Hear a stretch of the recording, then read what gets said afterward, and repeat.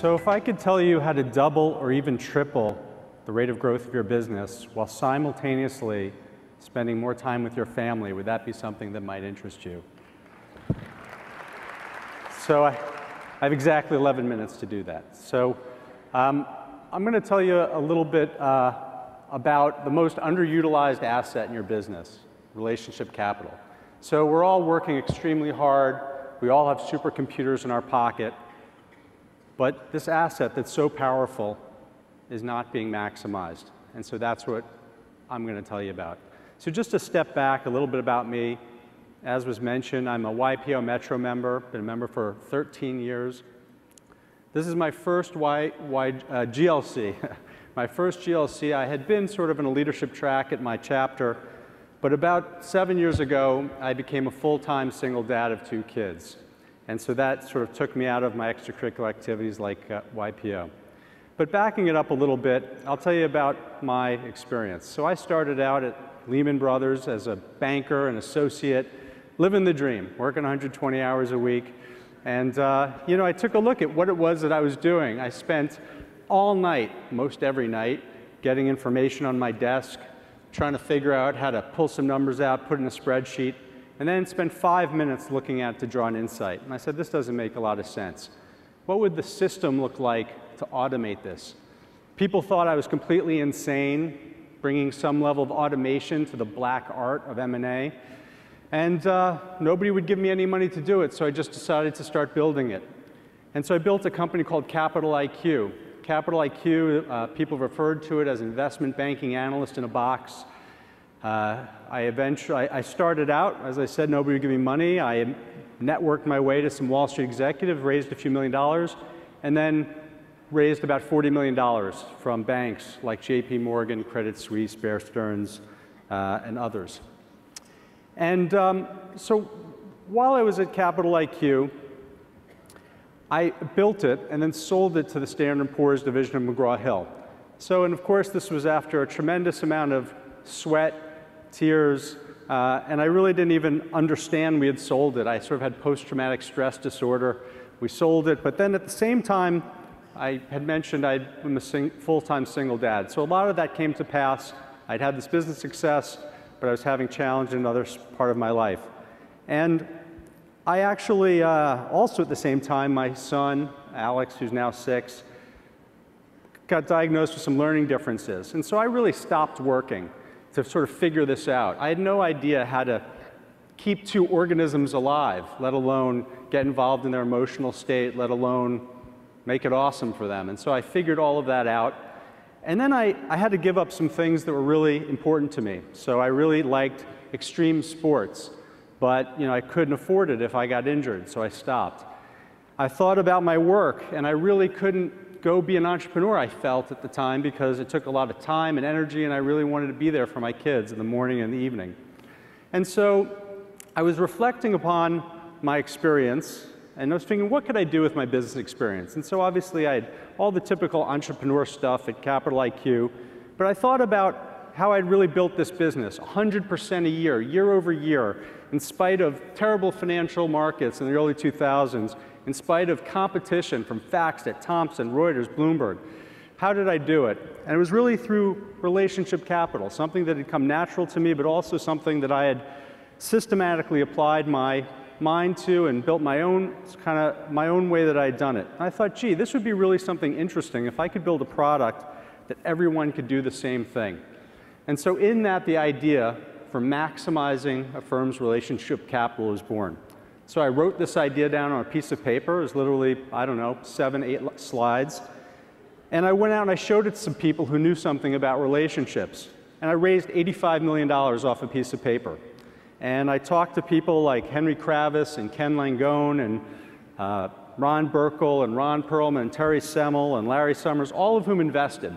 And I was oversubscribed, and I took in $85 million because people who had built their entire careers based on relationships said, that's exactly how I did it. If you can make that, everybody's going to want to use that. And so therein relationship science was born. So first it started out with me thinking, who is it that people like us want to do business with? Who are the people? Companies, private equity funds, investment banks, foundations, parts of the government. So we started modeling out this entire universe. Who are these people, everything about them, and in many ways, who is it that they know? So then what we talked about is, okay, people like us, we all have a lot of relationships. I'm sure everybody's got a few thousand people in their contacts, but we don't even know who those people are. People move jobs, people invest in companies, people take on extracurricular activities. We can't keep track of all that. That's something that we do and we can tell you about the people you know. So if you can't figure out exactly who you know, think about all the people at your organization that have their own relationships, manyfold. And so how can you even walk down the hall and ask Susie, can you help me with this? Because she doesn't even know who she knows, let alone you knowing who she knows. So what we do is wrap all this together and empower the entire organization to have this information, to do what you need to do. But now let's make some cold fusion happen, okay? What we do is we collect information from tens of thousands of sources, cross-collate that, aggregate it, rip it apart, re-aggregate it, and model the 3.5 million people that everybody here who's in a B2B business wants to do business with. And then what we do is we map all that together to help you and anyone at your company figure out how do we get to our target, our whatever it is, to get it, whatever it is we need done. So let me just show you a little bit what I'm talking about, okay? So we all are looking at how to triangulate on prospects. And so let's take in this example Boston Properties, okay? So I would just point out we have tons of information about who they are, who's on the board, who owns the stock of this company, deals they've done, who's selling and buying stock, transactions, who the advisors have been to this company, on and on and on. We've got who are the individuals who have advised this company. We can kind of go through everything about them, suppliers. Now the thing that I'd point out is the system understands who I know. So I know about 1,900 people in the system, Carol Einiger being one of them. So it immediately drew out that my best path into Boston Properties was through Carol, and she's on the board of the audit committee and on the board of directors, and gee, I might not have known that. That might have taken me a lot of research that I might not have ever done. So that's interesting, but also let's talk about the people I work with, my colleagues. And so as it turns out, Jeff, Ashley, Jason, people I all work with know somebody there. And who is it that they know there? Ivan Seidenberg. And what's Ivan's relationship? So this says average. So he was on the board. It ended 10 years ago, so we've degraded that for time. But hey, he could still have some relationships there that they could help. And so I could call Jeff or Ashley and say, what's your relationship like? Could you introduce us to Ivan? And so let's say I wanted to go learn more about Ivan.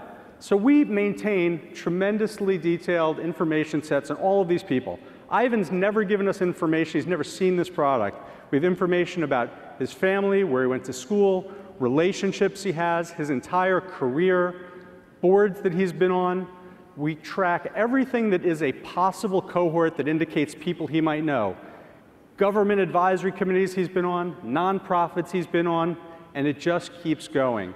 We even have what makes him tick, nonprofit donations, political donations, holdings, deals he's worked on, compensation even, awards, events if you really wanted to go stalk someone.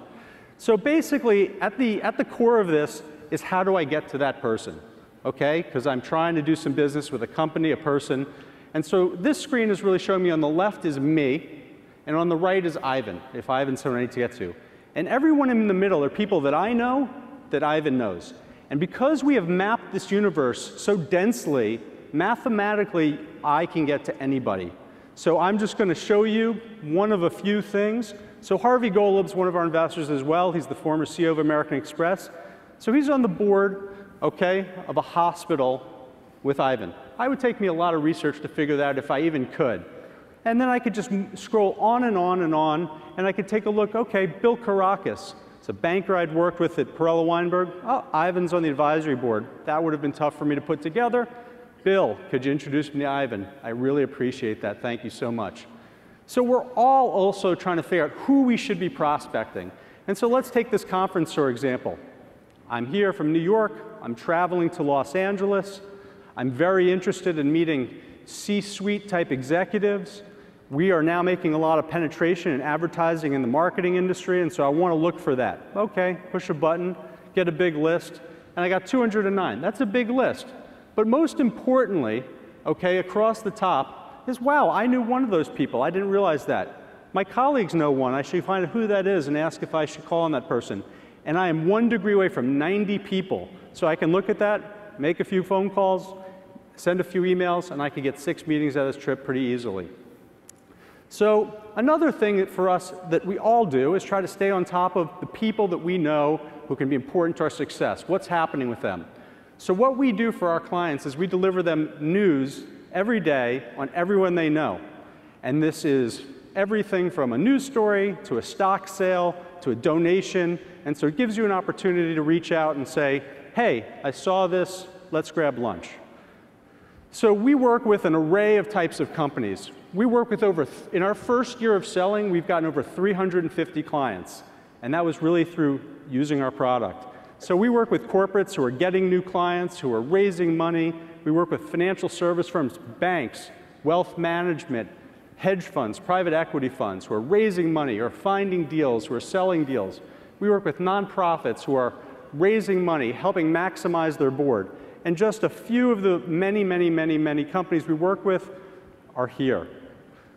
Real estate firms, Studley, Jones Lang, consulting, Accenture, stock markets, the New York Stock Exchange, schools like Yale, nonprofits like the YMCA and the Smithsonian, investment banks and private equity firms like Cow and Houlihan Lokey, General Atlantic. So whatever people's business objective is, our system can help them do it faster, better, more effectively. Whether that's I need to acquire a client, I need to retain a client, I need to raise money, whatever the case may be.